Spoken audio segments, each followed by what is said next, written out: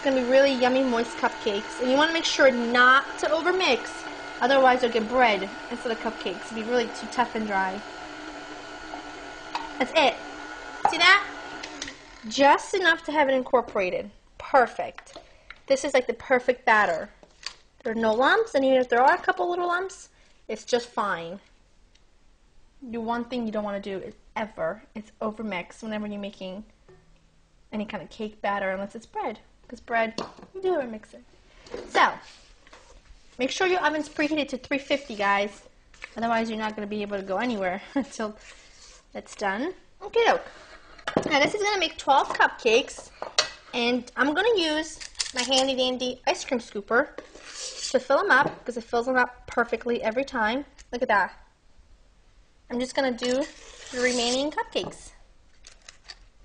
I filled my cupcake liners with my batter, and now I'm going to pop these in the preheated 350-degree oven for about 20 to 25 minutes. Just in about 20 minutes, take a toothpick, insert it in the middle. If it comes out clean, it's done. And you want to make sure not to overfill these. You want to fill them about 3/4 of the way, full, and then they'll rise just a little and be perfectly even with the cupcake liners. Remember, these are cupcakes, not muffins. So pop these in, and then let them cool before we start with our buttercream, with our raspberry buttercream frosting.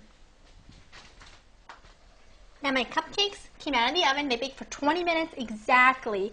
And now let them cool for about 45 minutes because I don't want them to be remotely warm when I put the buttercream frosting on it. Otherwise it will melt. Okay, for the frosting, what we're going to need is 1 stick of room temperature unsalted butter. Put this right into my little mixing bowl. And then I'm going to put in 1 pound box of confectioner sugar. Okie doke. Now everything's going to get mixed together, so it doesn't matter what you put in first or any of that. Now I love buttercream frosting on my cupcakes, but I wanted to do something a little bit different, and this is so good. Oh my goodness. And then wait till you see how beautiful they look when they're done. So I'm going to put in about 1/2 teaspoon of vanilla extract. And let me grab a spoon, a pinch of salt before I forget. Remember, always put a little salt into anything you're making, even if it's sweet. And then we're going to put in about 1/2 cup of raspberry preserves. I like to use one with the little seeds in it because it looks so beautiful on the cupcakes. So let's add that. I have all my ingredients in my mixer, so now I'm going to just on low, otherwise off a powdered sugar all over your face. So start on low until everything is like getting to be mixed up, and then switch to speed up to medium. Now what I have here is a disposable piping bag. I love using these because if you've ever used real piping bags, they smell awful after you use them for the first couple times because you get cleaning and stuff, and they're kind of a pain to clean. So disposable ones, cheap, and I love them. And I have a beautiful star tip, just like a beautiful big star tip, and I'm going to pipe the frosting on the top just because it's going to look beautiful. And I have some fresh raspberry to doll it up with. And I'm just going to put, you see how beautiful these cupcakes came out? Look at that, they're perfect. And don't you love my cupcake liners? Can you tell my favorite color is pink? Alright, I'm going to put a few of these on here. Got my cupcakes lined up. Frosting done. Oh, look at that consistency.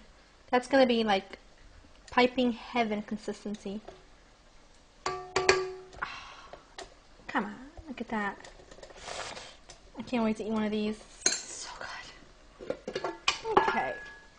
Let me just get that stirred. Just give it a nice little mix. Look at the color. Ah. Just gonna put some of this in here.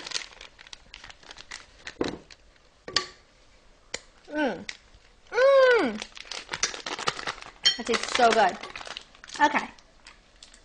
Practice test. Beautiful. Now, you can do this however you want. I just like to go around and just build it around the edge and work your way in. Just like so. I'm just going to continue to do these, and then we're going to top them Got fresh raspberries, and then you can bet that I'm going to eat one right away. I'll do this last one for now. Look how beautiful. Now I'm going to take my lovely little raspberries. I mean, come on. Wouldn't someone think you went to a fancy bakery and got these? Only if they knew.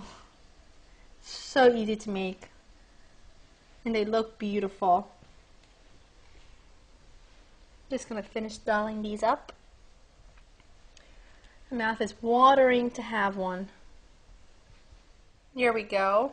Now you saw how easy this was, and you have to promise me that you go in your kitchen and you make one, because why wouldn't you want to? Look how beautiful they are, and they're so good. And you know, I can't resist. I'm going in for one. Look at the moistness. Look how moist. If I get anything on my face, please don't laugh.